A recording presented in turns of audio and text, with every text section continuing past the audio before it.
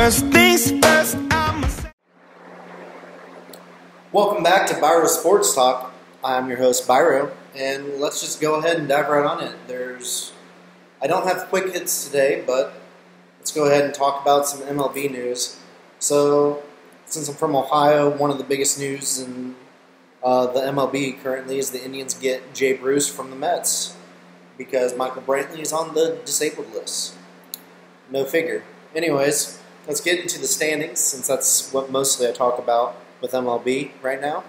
In the AL East, Boston's up 4 on the Yankees.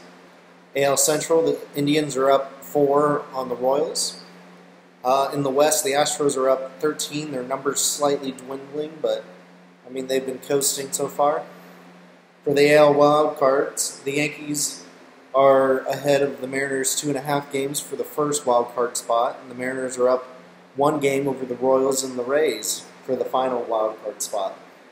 In the National League, we got in the NL East the Nationals up 14 games.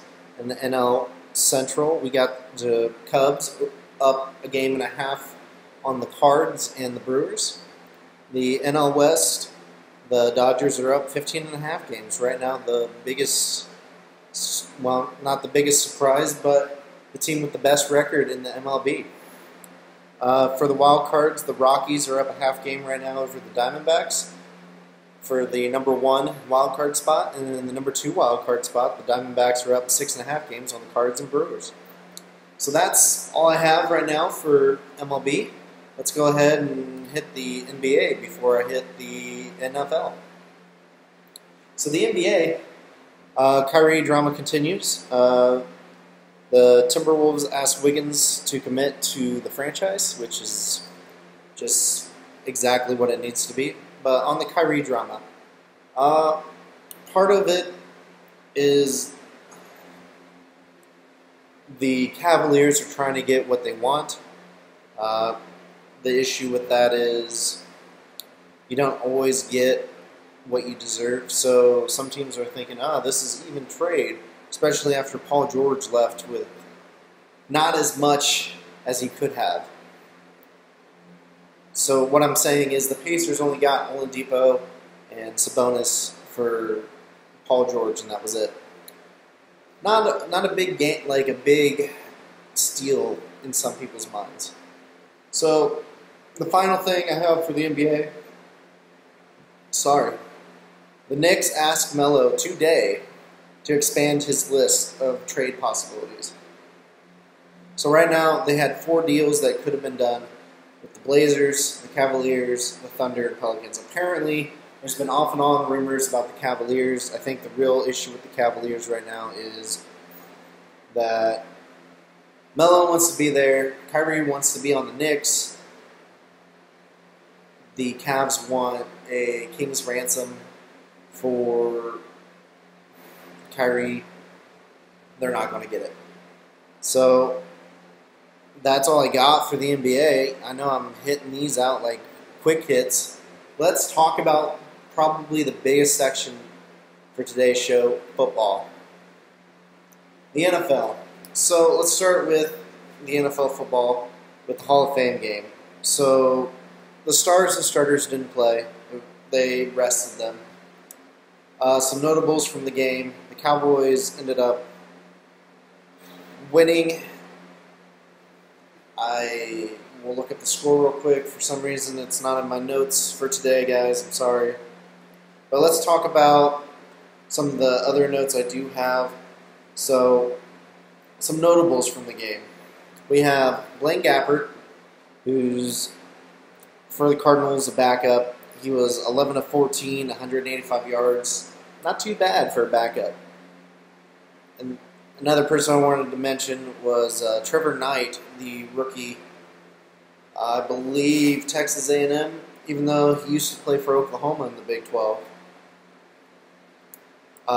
And one of the most memorable memories I have of Trevor Knight was Katy Perry on live TV saying how hot he was. So, no surprise there, coming from a pop icon. Anyways, he was only 5 of 14, 68 yards. And again, that was a little worst showing. For the Cowboys, Kellen Moore was 12 of 17, 182 yards, 1 touchdown, 1 interception. Not too bad. We get to the running backs. Rod Smith had 54 yards rushing. Again, not too bad. You're not going to see the numbers like you normally do in these preseason games because they're trying to get everyone to have reps. So, looking at the Hall of Fame game one more time, it was a 20-18 game. Cowboys won, for those of you who wanted the score. The inductees this year was kicker Morton Anderson, who played for many teams, running back Terrell Davis for the Denver Broncos, safety Kenny Easley of the Seahawks, owner Jerry Jones, of course, of the Cowboys, defensive end Jason Taylor, famous for the Dolphins, LaDainian Tomlinson, running back famous for being on the Chargers, and quarterback Kurt Warner, who's flirted many times with being in the Hall of Fame and finally got it this year. So that specifically made me happy. I'm glad to see these guys inducted. Morton Anderson was a surprise, but at the same time, he was in the league for years and years, and it's just perfect for what they needed him for. Some other news. Devontae Freeman signed a 5-year extension, $41.25 million in new money from this deal. He is finally getting paid like he wanted. And let's talk about something else that might be a shocker. As a Bears fan, this isn't a surprise to me. I figured he would end up on this team. Hold on. Sorry, everyone. I'm trying to keep track of things.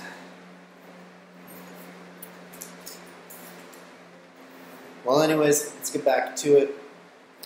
So Tannehill is out indefinitely this season. The Dolphins haven't set any type of timetable. And what does that mean? Well, they needed another player.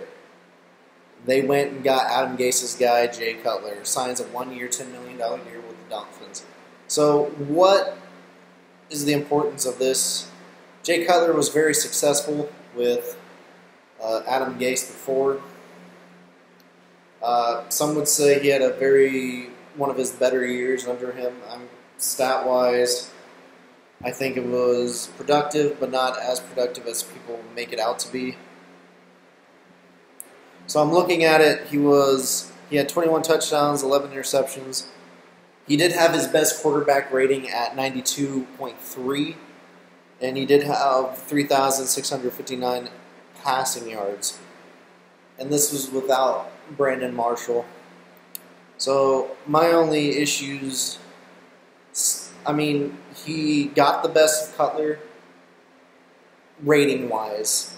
Stats, not necessarily, but at the same time, it was, if you look at how much he played that year, 11 interceptions is probably his best besides 2011, but he didn't play all of 2011, I believe. So that's what you're looking at. So Jay Cutler, I think he can help them continue to be playoff bound, but I don't think they make playoffs because of Jay Cutler's lack of getting his teams to the playoffs. They do have a good team around him. Jay Ajayi will be intriguing for him, and quite frankly, it's going to be interesting. So, another game happened last night. The Texans lose 27-17 to the Panthers in the preseason. Now, I know the preseason doesn't mean much to some of you. It doesn't really mean much to me either. It's interesting to see some of these rookies, and that's about it for me. So let's go over some stats. Deshaun Watson went 15 of 25. He did not start the game. He had 179 yards passing, and he got a rushing touchdown. So one of those scores was because of him, and that's awesome. Deontay Foreman, the Texas running back that they got, he had 9 carries for 79 rushing yards, which is spectacular for limited carries. Now you look at the others. Well, let's also mention Tom Savage. He started the game for the Texans. He was 9 of 11 with 69 passing yards, which I look at the two stats, I kind of want to go with Watson right now. So for the Carolina Panthers, the big rusher that I wanted to mention was Christian McCaffrey. He had 7 carries, so 2 less than Foreman. And you're looking at 33 rushing yards. That's not spectacular. That's kind of subpar, honestly.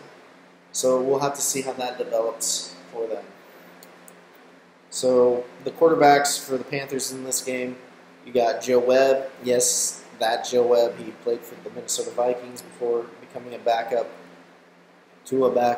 in Carolina. He was 7 of 14, 128 yards passing, 2 touchdowns, 1 interception. Not too bad.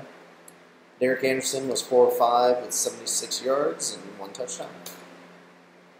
Again, great play. I do want to talk about. There's one more thing with the NFL before I start talking about someone else's articles. Now, this is something new, but let me go ahead and address this next topic. GM Kevin Colbert called out Le'Veon Bell. Bell only hurting himself with the holdout. So the Steelers think Bell is hurting himself in his touches with this holdout. Not surprising. So now let's talk about some articles.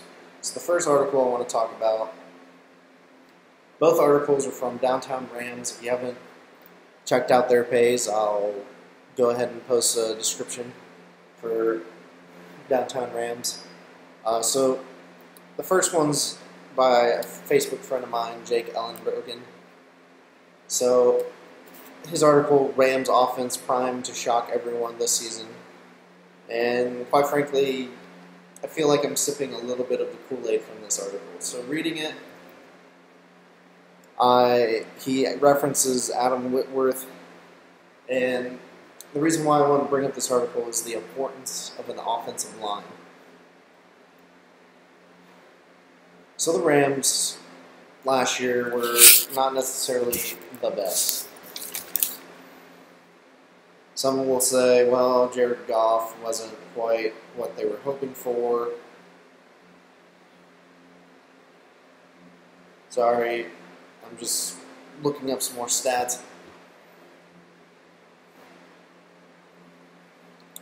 So, again, people might say Goff was the issue. I'm looking, they were 4-12. Before that, they were 7-9, 6-10, 7-9, 7-8-1. They just never got over that hump and even got 500, which Jeff Fisher was supposed to do. So let's look at this past season for them, the 4-12. So they were at San Francisco to start the year. They lost 28-0. They beat Seattle 9-3. They beat Tampa Bay 37-32. They beat Arizona 17-13. Now comes the interesting part of this. You got Buffalo, who destroyed them 30-19. You had Detroit in a close game, so right there could have been a win. The Giants in a close game, another possible win. Carolina, another close win. Or loss, sorry. So right there is 3 losses that could have been wins. They did beat New York Jets 9-6, lost to Miami by a score. New Orleans destroyed them. Of course, New England destroyed them. Atlanta destroyed them. The Seahawks destroyed them. They barely lost to San Francisco, and then there's Arizona. So what do I mean by looking at these scores? So I see 1, 2, 3, 4, 5, 6 games. 6 games that they could have won. 22-21, 14-10, 13-10, 17-10, 31-28, those type of games. So with those 6 games, if they just swung the other way, we're talking about a 10-win team right now. Now, that's a big statement to make, especially with Jared Goff as the quarterback, a rookie quarterback, Todd Gurley not doing as much as he can. And some people look at, say, the offensive line for that issue. They weren't protecting Goff. They weren't getting a push for Todd Gurley. So looking at the stats, I mean, Goff didn't start till later in the year. He had what you would expect from a rookie. Some numbers. Case Keenum had numbers. But the real disappointment was Todd Gurley. He only had 885 rushing yards for 6 touchdowns. He just wasn't the guy he should have been.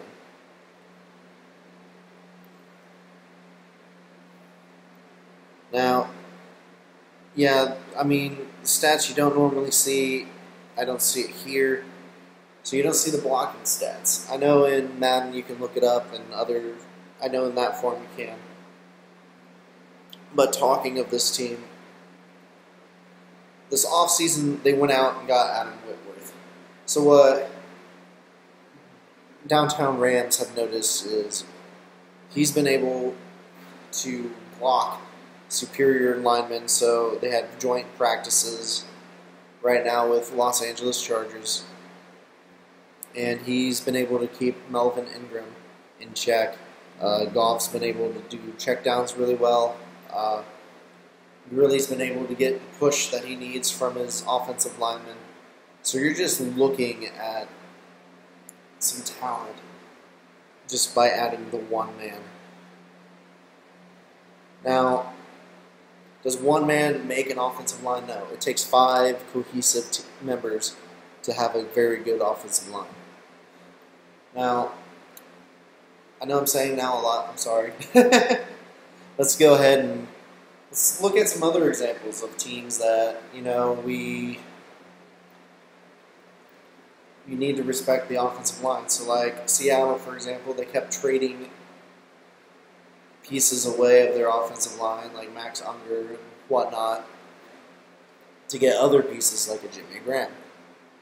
While Russell Wilson has struggled a little bit because there's no offensive line. Yes, his legs keep his ability up, but you can't have him doing that his whole life. Now, I look at this. I said there were 6 winnable games. If you cut it in half, even you have your typical 7-9 Jeff Fisher season. However, in the offseason, they did cut him loose. It was a very respectable firing, I would say, and he took it like how I would expect every head coach to say. The reason why I say this is because I've shared his video before of what he did the moment he knew he was fired. He told his coordinators, I will be the best reference for you for your new job. I will help you find a new job. And if I get another one, I'll make sure I keep you in mind. You guys are all winners in my book. And you can't ask for better character than that. Now, the second article I really, really wanted to talk about is from Downtown Rams, Adam Gregos. And the reason why I want to talk about this article, I want to point out people are very realistic nowadays. So in Adam Gregos' article, as much as how he writes it makes me think they're doing better, especially, 4-12, that's not very good.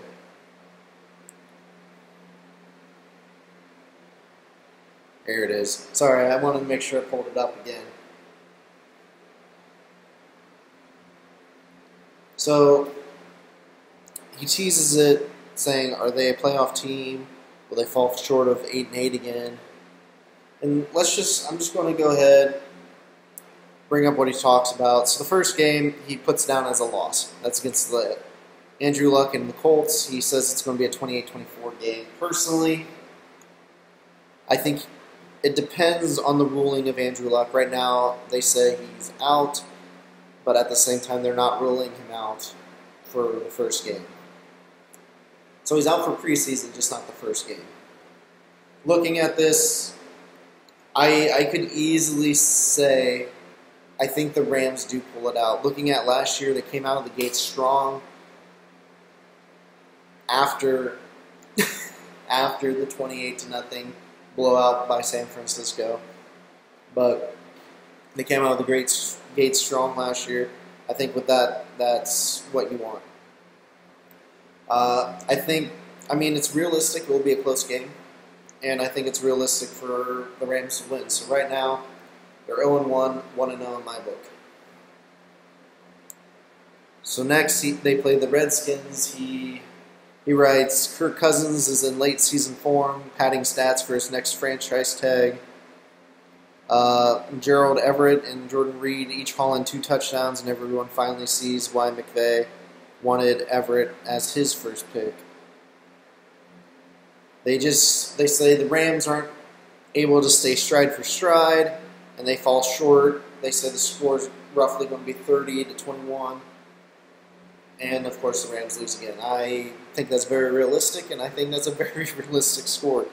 The thing I will admit the most about this article is I think these scores are very, very realistic. Besides the realistic outcome that he's written, I think everything is very, very well done, well written. So right now, between my opinion and Adam Grego's opinion, we got 1-1 for me, 0-2 for him. He talks about walking in with a swagger only known by those knowing they are about to win a freebie game because they play the 49ers next. And boy, are they rebuilding. Now, they had struggles with the 49ers last year, and they say it gives them a little issue in that they went on a last-minute seamer as Goff hits Everett on for a 40-yard touchdown to give them the win. They predict the score 17-10. Looking at the late season game where they lost 22-21 last year, I also looking at a lot of their early games. This is a very realistic score. Puts them at 2-1 or 1-2. And again, very realistic. Last year they were 3-1 before they crumbled apart. Right now, they're 2-1 in my books and 1-2 in Grego's books. So this one confused me a little bit. He said the Rams face a Cowboy. Oh, I see it was fixed. I did see it was fixed. The Rams face a Cowboys team coming off of a strong season. He predicts the Rams keeping the offense in check and the Rams offense prevailing. Rams win it 20-17. This is where I'll flip. Again, I think the Cowboys do win. I think the talent's there. However, again though, very realistic. These Rams can do a lot better this year if Jared Goff is the Jared Goff they wanted, essentially. So the kid that they drafted, number 1 overall. So with that, we're looking at 2-2 for both. The Seahawks and the Rams games, they mentioned, are always, could go either way. And for this early season one, you see he predicts the Rams winning again, just like last year, 23-20. I have to agree with it. Looking at, when you think back, the Rams seem to always have the Seahawks number at least once a year. So I'll go ahead and say this early game is that one. So they're 3-2 sitting right now. That's a surprising thing to say for this team.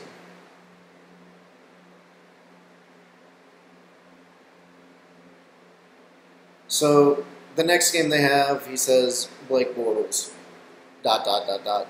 win for the Rams, putting them at 4-2. I see that too. My issue is only, I could see it being worse. However, the Jaguars are they have what they need. I just don't think they get going, especially this early in the year. even though this is like games, what did I say, 4-2, so it'd be game 6. So I could see 4-2 Rams right now.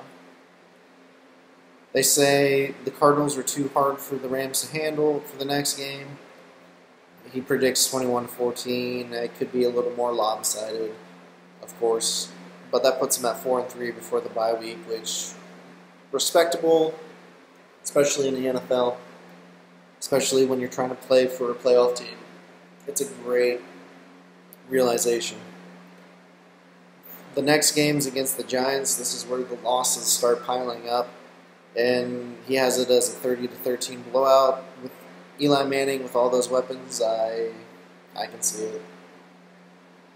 So now you're at 4-4. You're at that 500 mark. He has the Rams pulling out a miracle against the Texans. Again, all these are realistic in my eyes. Every team in the NFL can beat any team in the NFL. Yes, there's the Jets. Yes, there's the Niners. Some will include the Bears and the Rams and the Browns. But these teams are all capable of beating other teams and flipping the script this year. So I'm just going to roll with his rankings. So right there's 5-4. Looks great. So this is where I think I would flip. I would have probably flipped the last game, and that's why I said I would just roll with it. He says the Sam Bradford-led Vikings would beat them. I think if they are beating the Texans or beating the Cowboys, I think they can beat the Vikings. But they're at the Vikings, so thus why he put the loss, I'm sure. So let's continue with the loss. So our records are still the same if I flip. And we're looking at 5-5. They say the Rams beat Drew Brees-led Saints. I think the score is a little low, but it's a realistic prediction of 27-20. I wouldn't be surprised for Brees to come out and do what he did last year and destroy them.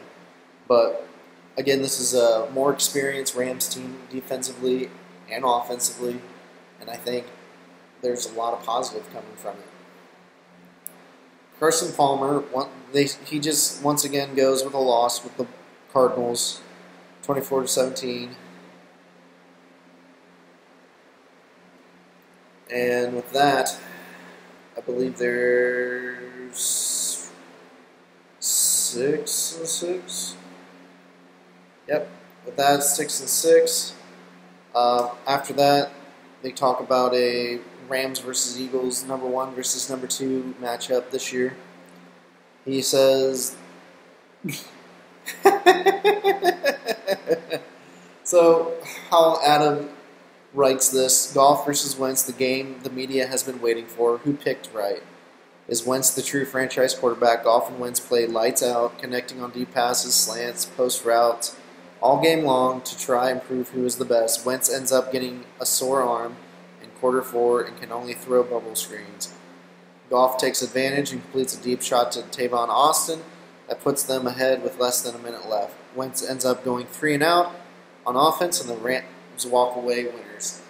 Again, I know some of the people who may watch this will disagree, but I can see this happening. I can see the Rams pushing for this. So right there's your 7th win of the season, 7-6. Now, the Rams cannot sweep the Seahawks. Again, Wilson makes a play and they lose to the Seahawks 23-17. I can see that. So 7-7. You see, he then goes on to the next game at the Titans. He's predicting this right. Everyone's afraid of the Titans this year because they look like they're going to just blow up on the scene. And he says Mariota and Henry will just destroy. He goes even to saying Goff throws 4 interceptions. And the Titans win 30 to the Rams 10. Now, I'll go ahead and be the optimistic person here, but I don't see Goff throwing 4 interceptions, maybe 2. And the reason I say that is I don't think they're going to let Goff just gunsling it all game long. Even if they get behind a lot, it's better to stay in control with the run game than to just sling and sling and sling. So, sitting at that 7-8, he goes ahead and say, Rams post back-to-back duds. The playoff hopes squash. They play uninspired, and they lose to the 49ers out at the season end, 14-10. Now, it's possible. I don't disagree with this record, but I could argue 8-8 is very realistic for this team too. Now, here I want to just quote his summary. Rams end up going 7-9, showing remarkable improvement in execution, talent development, and tenacity on all the units. Mistakes were made along the way, and that was to be expected. Goff shows steady improvement and a real reason to be excited about him going into third year. McVay proves his mettle as a legitimate NFL head coach, and Gurley returns to form. The focus for the next 2 years becomes building upon Goff's development and bringing in talent to protect him along the offensive line. The arrow is pointing up in Los Angeles. Again, sounds amazing. Been reading a lot of these articles from Downtown Rams. Honestly, if I had to pick a non-last year playoff team like I do for Madden, okay, when I play Madden, I think the Rams are that team. And I've had the Rams before. I would get rid of Sam Bradford, of course. But now with Gurley, Goff, all this, I'm really, really excited. And I think they have every reason to think they can do well.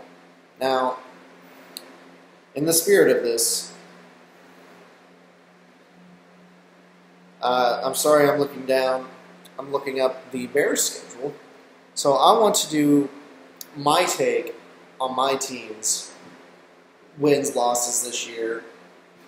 And before I continue, for those of you who don't know, Schmoogle House Productions are doing a Nightwing show. Also, Atta Gaming is making a comeback. Our first episode will be posted, let me double check real quick on a date. I will be posting it on the 18th of August. So stay tuned for that, you Atta Gaming fans. Now, there it is, my trusty pen. Now, for those curious what I was doing, I was digging through my bag. I'm a technology coordinator for school. And, of course, I carry around everything in a book bag. So, gotta find my pen. So let's talk about the Bears this time.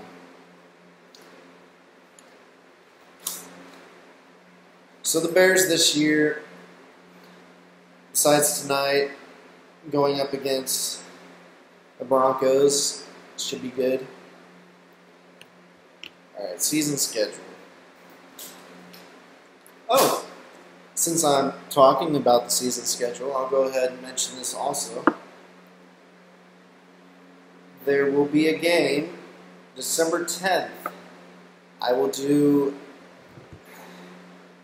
a quick live update there because my lovely wife is taking me there for my birthday that was in July. So almost exactly half a year after, I will be watching the Bears play the Bengals. Now, let's start from the beginning for the predictions. So week 1, what better way to be rewarded than playing the defending NFC North, or the NFC champions Atlanta Falcons. Now, I think we can do well. I don't think we pull out a win on this. I think it will be at least 2 touchdowns. So I'll go ahead and mark that up as a loss. Now, Tampa Bay, a team that improves every year. As much as I want to say we could probably squeak that one out, Tampa Bay is just improving too much. They got more weapons this year. I think, once again, I'm sadly staring at another loss in the loss column. Now, the Steelers, at home, all I can say is I stare at this. There's just no way that Mike Glennon gets it done for us. We're sadly starting 0-3 this year. Looking at the Green Bay Packers, the next week in Week 4, it's in Green Bay. I think we don't get what we need done. We're looking at 0-4 to start the year. Now, Minnesota in Chicago. I think that's one we steal. And the reason for that is we have an extended week. We play on Thursday in Week 4.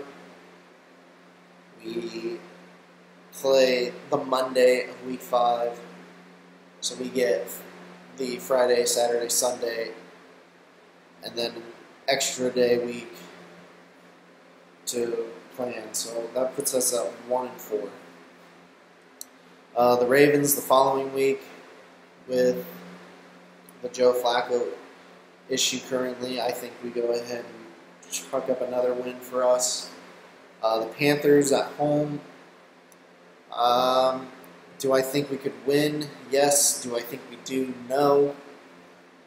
So I'll go ahead and mark up another loss. I want to be positive about my team, but I think this is a year where John Fox needs to prove that he can lead us to the promised land, and I just don't think it's going to get done. So Panthers, I said we lose. I'm looking at 2-5. That's 7. Okay. Chicago at New Orleans.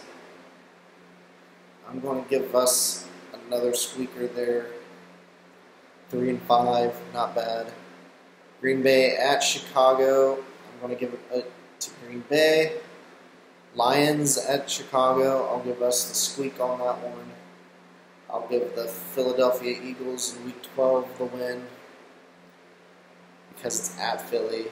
We beat San Fran. I think we win against the Bengals because I'm there. And I think there needs to be more weapons for Cincinnati. Week 15 game against the Lions, I'll go ahead and give that to the Lions. I think we beat the Browns at home, and I think the Vikings beat us as they're at home. Now, in the end, I thought I was going to lean towards a lesser record. I have us at 7-9. Now, realistically, are we going to be 7-9? No, I think realistically we'll be 6-10. And that's because I think wanting a Vikings victory at home, probably going to stumble against the Lions at home. These games are not going to probably go in our favor. It just depends how well Mike Glennon decides to play. Now, Mike Glennon might come out and do really well with nobody. However, we'll have to see again. I mean, we are talking about a guy who hasn't been a starter for a while, and last time he was a starter, he did really, really well. Stat-wise, anyways. So, I know I say like, I'm human. some people are going to say, well, the whole reason why you record is to edit those out, and quite frankly, as much as I edit because I want stuff over here or title down here. I think that's more beneficial. Some NCAA football stuff I want to talk about. You're looking at a recent article about LSU's strong stance this summer, where teams just decided, let me rephrase this. LSU decided to go to all Louisiana camps this summer and be like, we don't want anyone from out of state at your camps. You either put teams from in-state in your camps, put us at your camps, or we won't support you. We will pull scheduled games out of your recommended slot. Now, to some that might be like, okay, what does that do? Well, if you're these little schools, they make $500,000 on playing LSU during the year. That's a lot. And some get paid $1 million just to play LSU in a year. Now, another stat that's crazy to think about is Louisiana, the state, has produced a lot of prospects. And they're roughly a top 10. I say top 10. I wanted to say top 5 because I believe that's what the article said. I'm going to double check that real quick. Well, let's continue. A top 10 in producing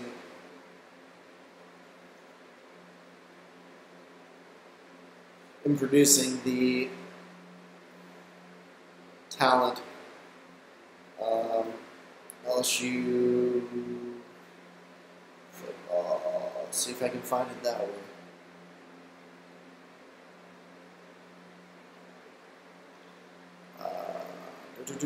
Sorry, everyone. Again, I'm just trying to make sure I bring you the most accurate news.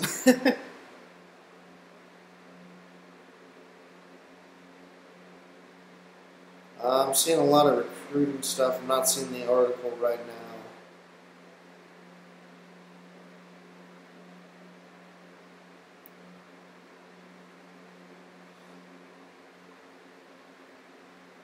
So what they were getting at is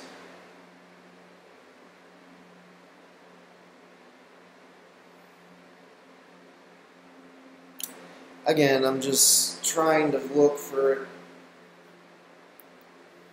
But so top 10 for recruits as a state. However, they're the 26th biggest state. So that just shows how little the state is. So with that, you got teams from Texas trying to recruit out of there, Florida, Bama, Ohio, Michigan.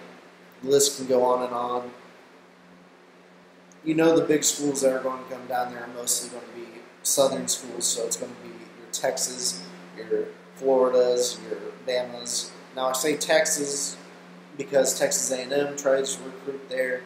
Texas tried to have a camp. Texas Tech tried to look, I think. However, Michigan was the big one this past summer with it, where Jim Harbaugh got all, trying to think of a nice way, annoyed by it. They were scheduled for a satellite camp. They decided the school, Tulane, decided to reschedule the day, kick Michigan out, and schedule it with LSU. Now, some people are saying, well, they're a private school, they're okay. It was their decision. Some others are saying, well, LSU had some issues there. Again, I think, personally, if they want to keep people out of their state, it's up to them. I know if teams want to go into the state, this is just traditional anyways. Teams are going to fight, and teams are going to argue, and that's just how it's going to be, and it doesn't matter what anyone thinks. Also, just wanted to mention the wild world of college sports. If you haven't checked out Netflix's Last Chance U, I definitely recommend it, especially season 1. Partially through season 2, I'm looking to finish it up shortly. It's just great to see how these kids who had everything try to turn it around. Looking at Chad Kelly, he's now on the Broncos, who once again tonight playing the Bears. Again, these are pre-recorded before they're posted, so you're going to see a lot of this, and it's just not going to make any sense. So I'm sorry for any today references. Again, check out Downtown Rams. I'm excited for what they're doing. They've been around for a while. I just personally started reading more and more of their stuff as the season's been going, and quite frankly, I'm excited for the Rams. They look like they're going in the right direction, just like how I'm excited my team might be going in the right direction, but my team might not have the success that they have. So, again, I want to have another shout out here for Schmoogel House Productions. Also want another shout out for Atta Gaming. If you haven't heard, the revival's real. So sitting at roughly 45 minutes of this episode, I know I kind of rushed through the baseball. I think I finished it in under 3 minutes. I definitely rushed through the NBA. I'm sorry. Football's back. A lot of people are talking about it. I have confirmed, for those wanting to know about the fantasy football portion, I am going to be doing the 3 ESPN leagues. I will broadcast them here. Again, I will not be doing any of the NFL.com leagues on here due to, I'm sure they'll be publicized elsewhere. So, moving on. As the school year approaches for many schools, my goal is to start recording consistently. As you can see, the walls are still not done. Once the walls are painted, we'll probably be moved in. There's a few other things that need done for those interested in how the house project's going. So, in closing, everyone, please like, subscribe, and share. I'm sorry this is another really, I call them quick episodes, but however, they're so long in some people's eyes. Probably, if you're curious why I'm cutting this short, I'm going to be doing some work as my job's getting more and more into demand. Now that school's starting back up, I'm going to be more and more busy during the day. However, working here at night, get us moved in, get to see more exciting broadcasts with more content, more energy, and of course, more color once the color's in the room. Once again, I am your host, Michael, or Biro, and for Biro Sports Talk, I hope you have a wonderful day, wonderful weekend, wonderful life, and I will see you next time. You're one of us, you're coming with me.